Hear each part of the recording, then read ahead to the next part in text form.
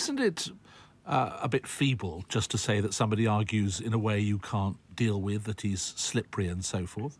I mean, you ought to be able to deal with his arguments, oughtn't you, if you think he's wrong? They can be dealt with, but the format in which these confrontations occur is not the format in which they are best dealt with. I mean, if someone makes an argument that is superficially plausible, but really you need to go 15 or 20 steps back in the reasoning to take it on, you can't really do that in the constraints of the format, especially the one-on-one debating format. You need to do it in a more thoughtful way at length. And so if you go online at the various blogs that review this guy and his performances, you'll find that his arguments are beautifully refuted, but it does take that back-thinking, that sort of fuller explanation and exposure to demonstrate that. It's impossible to do, really, with a 6-minute response to a 6-minute speech that then goes down to a 5-minute response in the format that is often preferred for these occasions.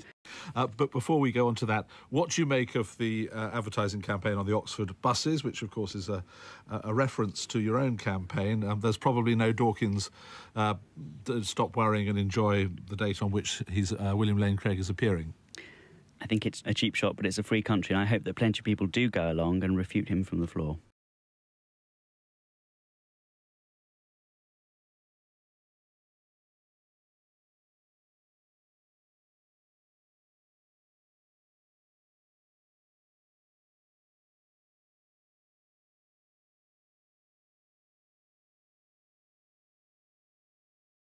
I do find his arguments difficult to engage with.